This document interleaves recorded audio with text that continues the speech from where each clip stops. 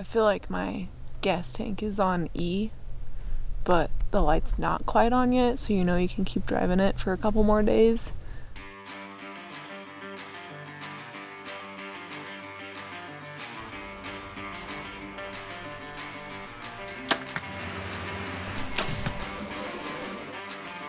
Got about 6 miles and 4,000 feet of elevation again to get to camp. Coming in for 12 days this time, so packs are pretty heavy and full of food.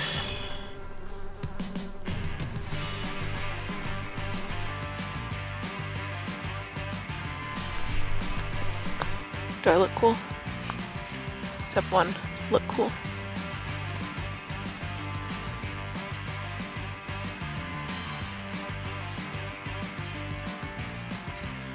It's been a long trip. This is the first probably good opportunity we have, so hopefully I can capitalize on it.